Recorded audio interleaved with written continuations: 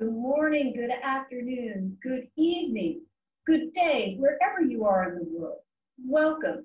Thank you for joining us. My name is Kim Schofield, and this is Inspiration Tuesdays.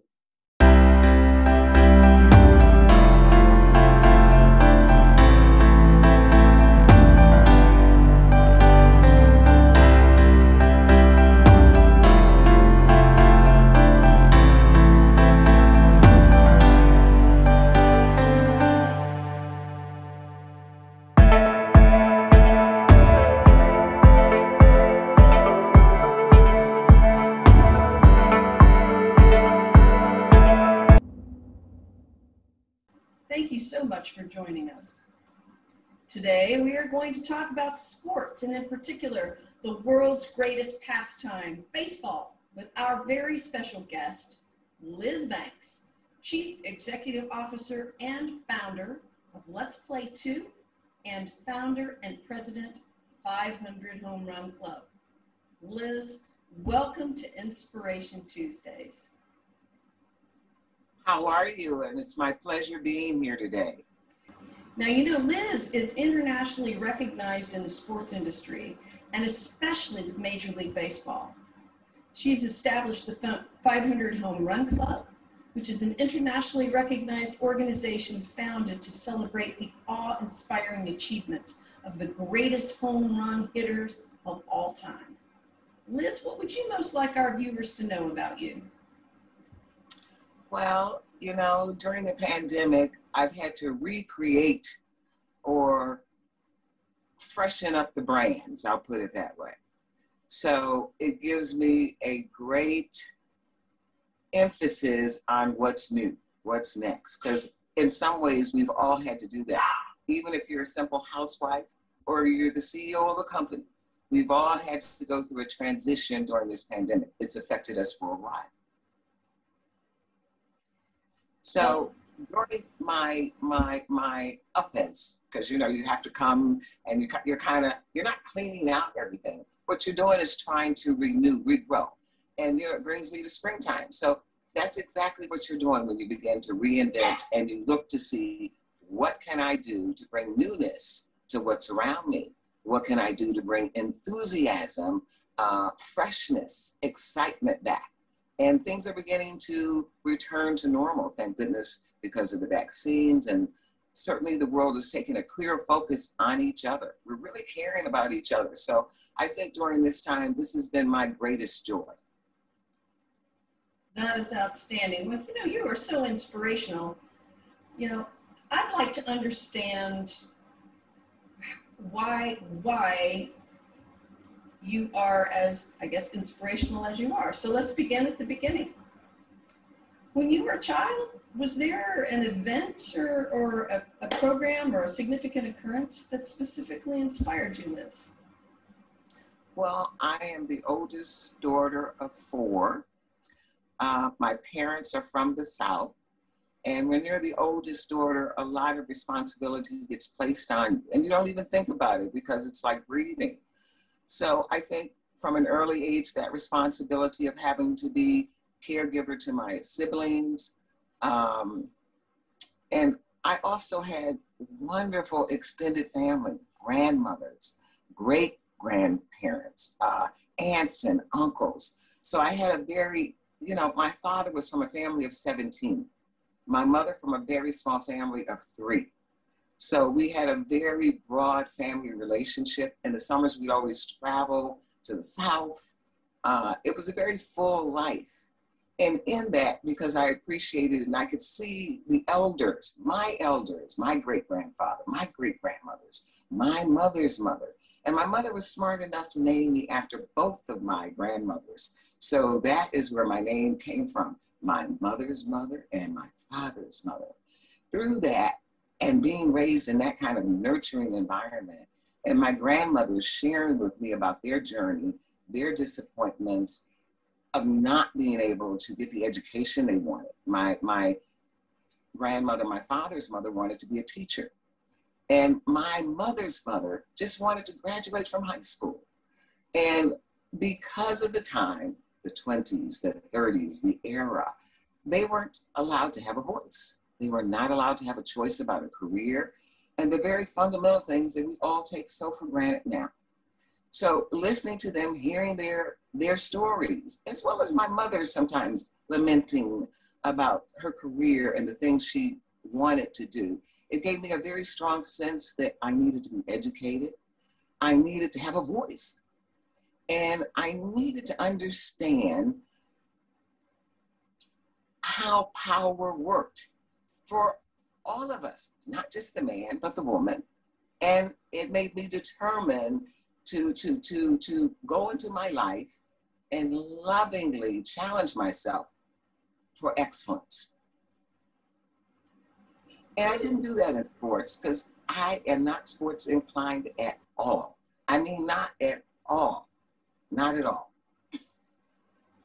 Wow. So that's another interesting story, how I ended up in sports, and only through Ernie, because my life was not a life of sports at all.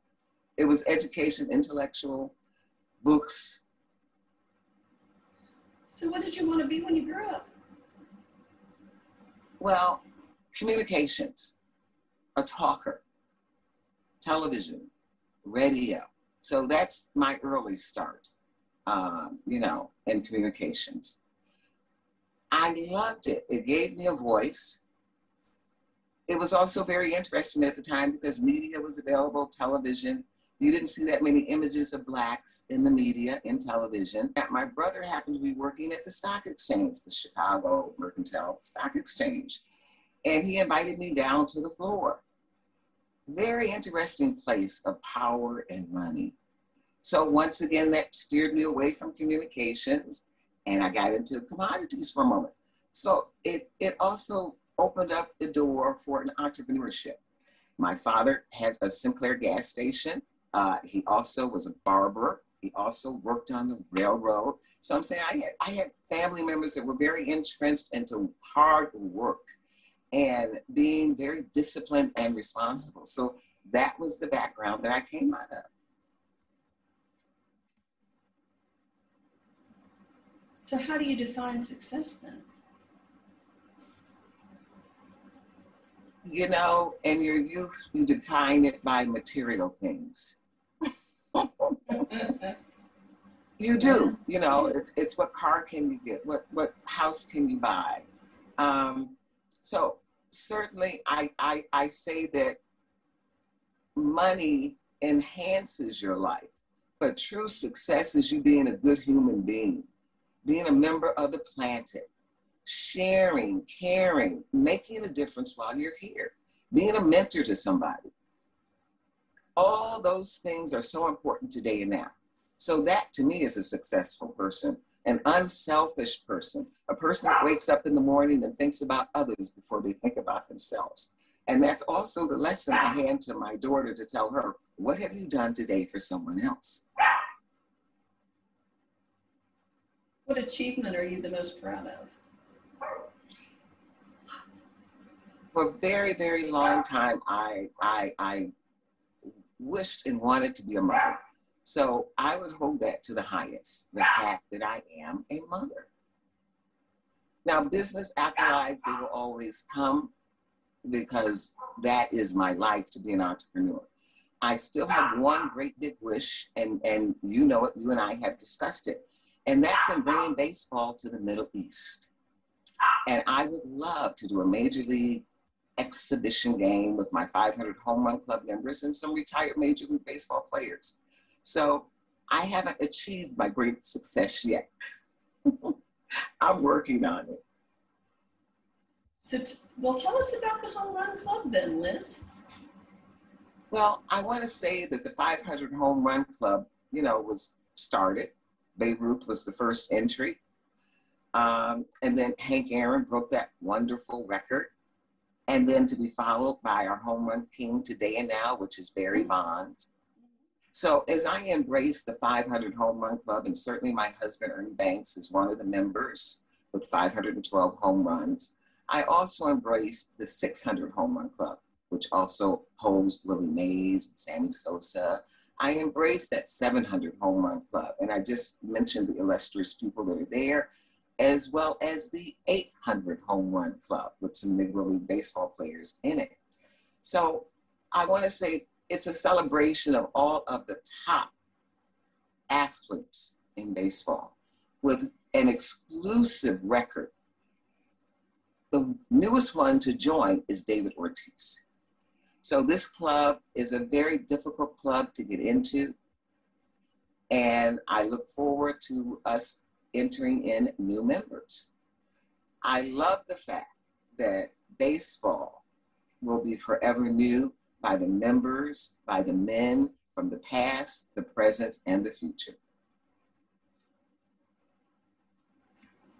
So what inspired you to start the Home Run Club? Ernie played a big deal in that after we were married. Certainly I was seeing a lot more baseball games. I was privy to also being a part of going to the National Baseball Hall of Fame. And that is also one of our members that endorses the 500 Home Run Club, as well as Major League Baseball, as well as the Negro League Baseball Museum. So through going through all of these organizations, there was one gentleman who owned the rights to the 500 Home Run Club. He had become frustrated and saying that it was sometimes difficult for him to get all of the members to work together, and he wanted to close it down. So Ernie says, no, don't do that. He says, my wife Liz, she'll take it. So that in essence is how I gained the rights to the 500 Home Run Club. And through that, it was very easy for me to work with the men because they already had a relationship with me through Ernie. So it was just an extension of love, an extension of the men who I already held in my heart in high esteem. And it's also a thing of love. How many members are in the Home Run Club now? 27. We have 27 members in the Home Run Club. Excuse me. All living? And as I said, Ortiz is the newest member. And Albert Pujols is the only member that is currently playing. So out of all the members, Albert is the only one today and now that's still on the field. Now, Liz, is there a website that we can visit for more information about the exhibition game? Absolutely. We are working on updating the website, and that information should be up in 90 days. So I'm happy to share it with you. Thank you for being a guest on Inspiration Tuesdays. Your passion for baseball is very contagious, and we hope to see an exhibition game here in the region in the very near future. This is Kim Schofield. Thank you for joining us. Stay safe, be well, and go forth and inspire.